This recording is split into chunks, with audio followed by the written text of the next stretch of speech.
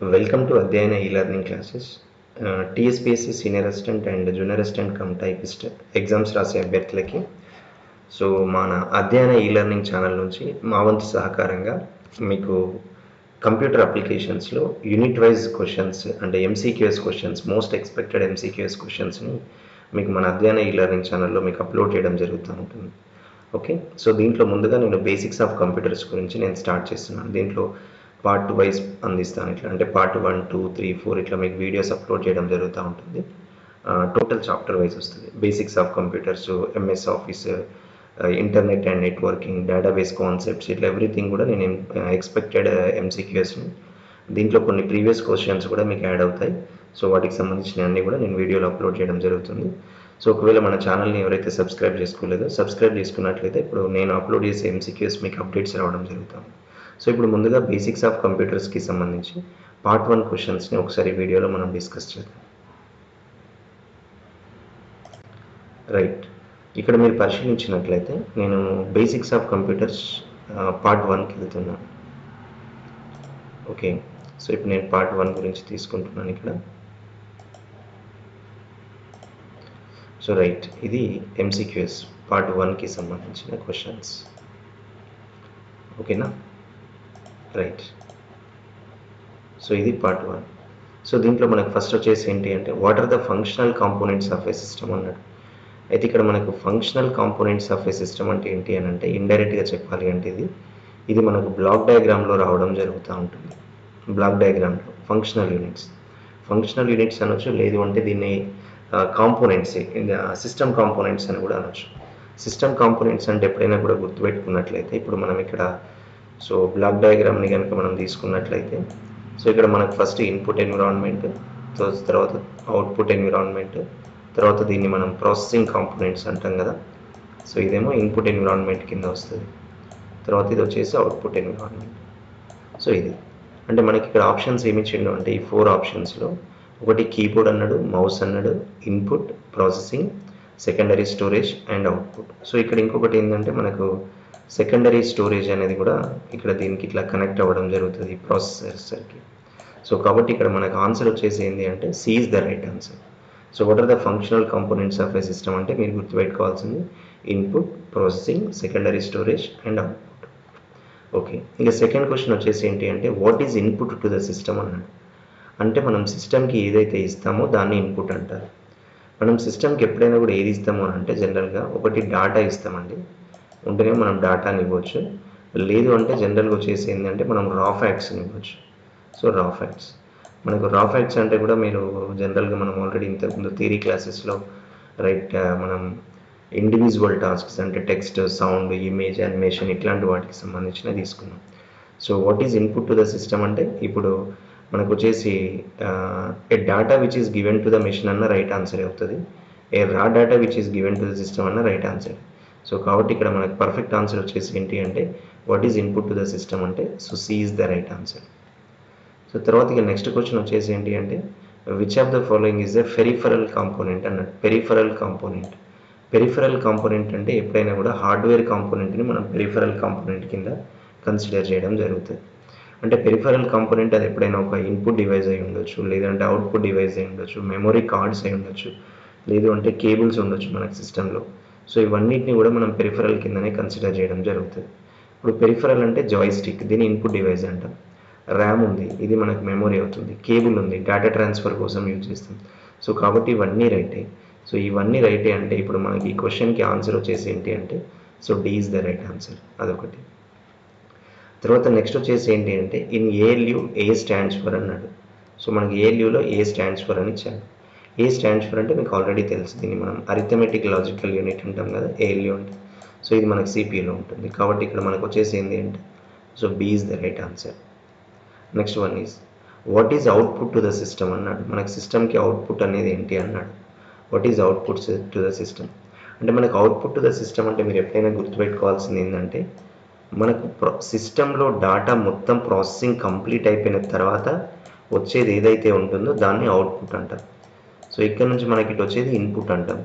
అంటే మనం ఇన్పుట్ ఇచ్చిన డాటా ఇక్కడ మొత్తం టోటల్గా ప్రాసెసింగ్ అవ్వాలి. అంటే ప్రాసెసింగ్ అయిపోయింది అంటే దాన్ని మనం ఏమంటాం ప్రాసెస్డ్ డాటా అంటాం. సో ఇక్కడ ప్రాసెస్డ్ డేటా అంటే ప్రాసెసింగ్ కంప్లీట్ అయితేనే ప్రాసెస్డ్ డేటా జనరేట్ అవుతుంది. సో అది రన్నింగ్ డేటా అనేది రైట్ ఆన్సర్ కాదు, ప్రాసెసింగ్ డేటా అనేది కూడా రైట్ ఆన్సర్ కాదు. సో కాబట్టి ఇక్కడ మనకు ఆన్సర్ వచ్చేసి ఏంటి అంటే C is the right answer. So ఇక్కడ మనం సిని కన్సిడర్ చేయాల్సి వస్తుంది. సి అంటే ఇక్కడ డి ఆన్సర్, సారీ సి అంటే ప్రాసెస్డ్ డేటా, రైట్. నెక్స్ట్ వచ్చేసి ఏంటి అంటే find the difference one from given options. So ఇది ఇండైరెక్ట్గా చెప్పాలి అంటే కొన్ని సందర్భాల్లో మనకు కాంపిటేటివ్ ఎగ్జామ్లో సో ఇట్లాంటి క్వశ్చన్స్ ఇవ్వడం జరుగుతుంది. ఇది వెరైటీగా ఉంది చూడండి. Find the difference one from given options అన్నాడు. Difference one from given options అంటే ఇండైరెక్ట్గా దీన్ని మనం ఆడ్ మ్యాన్ అవుట్ అనొచ్చు.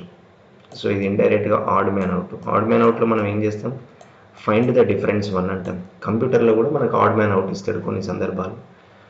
Find the difference one from given options అని అంటే మీరు ఇక్కడ అబ్జర్వ్ చేయండి. ఎంఐసిఆర్ అన్నాడు, స్కానర్ అన్నాడు, ప్రింటర్ అన్నాడు, ఓఎంఆర్ అన్నాడు. ఎంఐసిఆర్ అనేది మనకు ఇది input device, scanner is also input device, తర్వాత next OMR is also input device.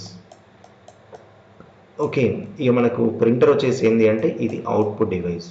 కాబట్టి ఈ నాలుగిట్లలో డిఫరెన్స్గా ఉన్నదాన్ని ఫైండ్ అవుట్ చేయాలి అంటే so C is the right answer. ఇది మనకు సి అనేది కరెక్ట్ ఆన్సర్ అవుతుంది. ఓకేనా, రైట్. అది అవుట్పుట్ డివైస్ కింద వస్తుంది. ఇక తర్వాత నెక్స్ట్ వచ్చేసి ఏంటి అంటే ఇక్కడ the central processing unit is an example of అన్నాడు. సెంట్రల్ ప్రాసెసింగ్ యూనిట్ అనేది దేనికి ఎగ్జాంపుల్ అంటున్నాడు. సాఫ్ట్వేర్ అన్నాడు, అప్లికేషన్ అన్నాడు, పెరిఫరల్ అన్నాడు, నన్ ఆఫ్ ద అబవ్ అన్నాడు.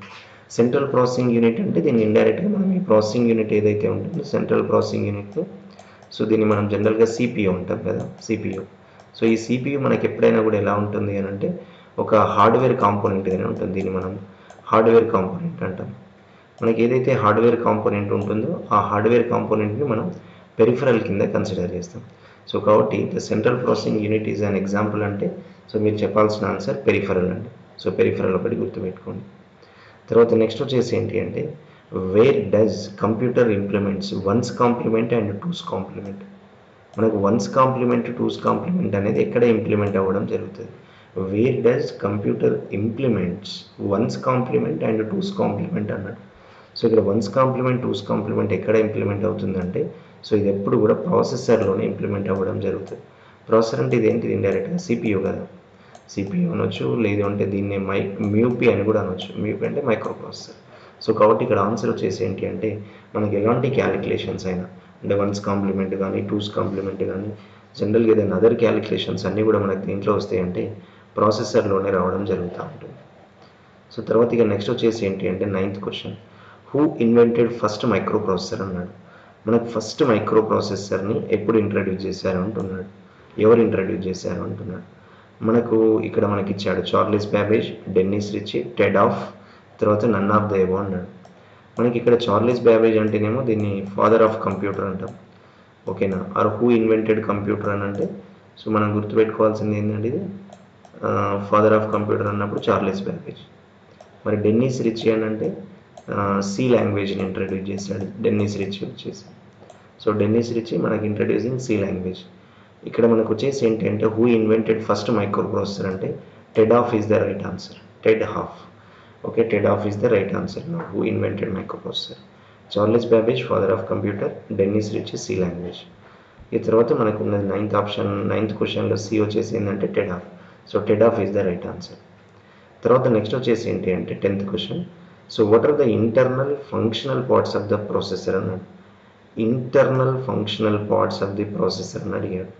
మరి ఇంటర్నల్ ఫంక్షనల్ పార్ట్స్ అంటే మనకి ఎప్పుడైనా గుర్తుపెట్టుకోండి arithmetic logic unit, control unit and memory unit వస్తాయి. అంటే ALU, Cu and MU. So మనం ఇట్లా block diagram of computer discuss చేసినప్పుడు సో ఇట్లా మనం 3 ఇంటర్నల్ పార్ట్స్ తీసుకుంటాం కదా ఇక్కడ ఇంటర్నల్ లాజికల్ పార్టీషన్స్. ఒకటేమో ఏఎల్యు, తర్వాత నెక్స్ట్ వచ్చేసి కంట్రోల్ యూనిట్, సో తర్వాత మెమరీ యూనిట్. వీటిని మాత్రమే మనం ఇంటర్నల్ ఫంక్షనల్ పార్ట్స్ కింద కన్సిడర్ చేస్తాం. కానీ ఇక్కడ మనకి ఏమి ఇచ్చాడు, ఏ option mother board, hard disk, RAM అన్నాడు. B option ALU, Cu and MU అన్నాడు. C option mother board, CD Rome, floppy disk అన్నాడు. తర్వాత నెక్స్ట్ వచ్చేసి so all of the above అన్నాడు. సో కాబట్టి ఇక్కడ వచ్చేసి మనకు ఆన్సర్ వచ్చేసి ఏంటి అంటే so B is the right answer. ఓకేనా, రైట్. సో ఇక్కడ మీకు ఫస్ట్ వీడియో పార్ట్ 1లో నేను 10 MCQs క్వశ్చన్స్ మీకు అందివ్వడం జరిగింది. ఇంకా కూడా నేను పార్ట్ బై పార్ట్ ఇట్లా టోటల్గా మీకు unit wise and chapter wise మీకు అప్లోడ్ చేయడం జరుగుతూ ఉంటుంది. Okay, so wish you good luck to all. Thank you everyone. Please share and subscribe for more updates. Thank you everyone. Thank you all.